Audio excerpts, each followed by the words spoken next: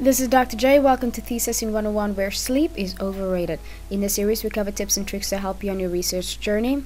If you missed the previous lessons of the series, check out the description box below for the links. If you're interested and you would like to see more videos like this, please give this a thumbs up. Also, don't forget to subscribe and hit that notification bell. Today's focus is on how to weave the golden thread in your research design. Let's get right into it.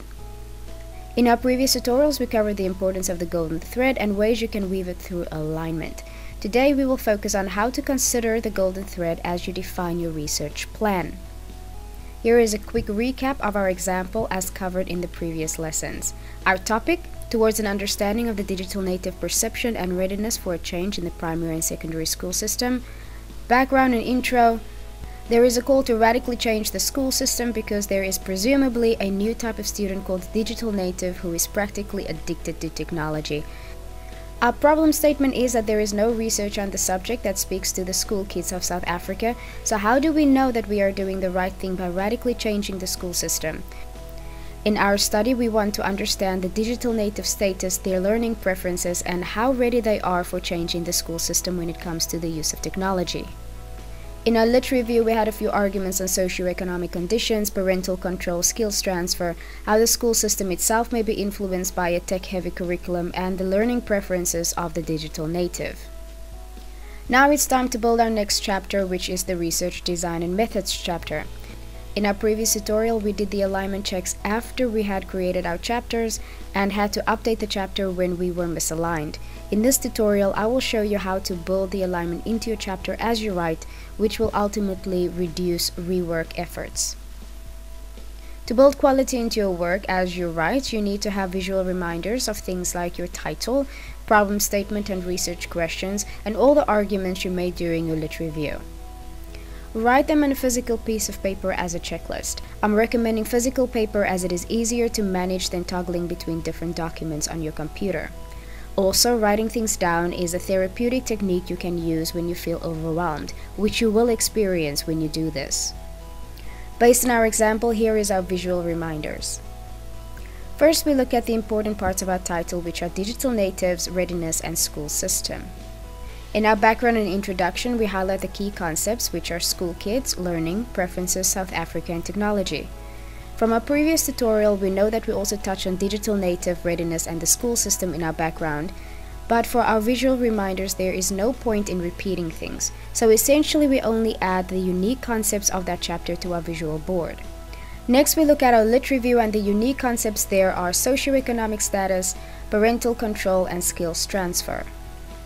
Considering our written down topic, research questions, and lit review arguments, our data collection plan could look like the following. We will collect data from primary and school kids. The study would be useless if we don't. To be more specific, we will be collecting data from primary and school kids in South Africa. That means we are taking care of our key concepts, secondary and primary school kids, and South Africa. Since part of our key concepts are socioeconomic status, we need to find schools in South Africa from different neighborhoods. We need to look at schools that are located in what is considered as low income, middle of the road income, and those located in what is considered affluent communities. Now we have taken care of the key concept socioeconomic status. We will ask these kids about their interaction with technology. We will do this to establish if we are dealing with a digital native as a generation or if we are dealing with a digital native as an elite.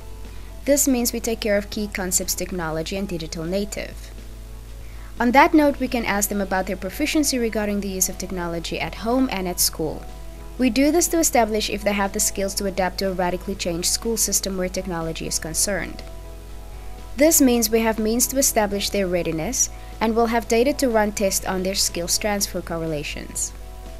Speaking of home and school lives where technology is concerned, we will also ask them if their habits of using technology is restricted at either locations. That means we have data on parental control, not just at home but also their pseudo-parental control at school.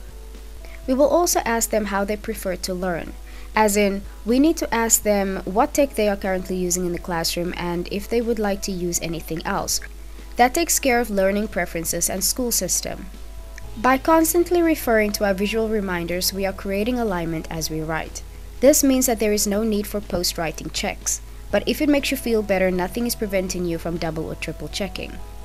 Continue this process to ensure alignment between all chapters. This alignment contributes to the golden thread. Of course, alignment is just part of the golden thread. We have yet to answer the so what of it all, which will be covered in the next tutorial. In summary, create a visual board of your key concepts. Bold alignment into your chapters as you write to avoid massive rework. That concludes this lesson. The next one is focused on answering the ultimate golden thread question. Thank you for watching. Let me know what other topics you would like me to cover. Signing off.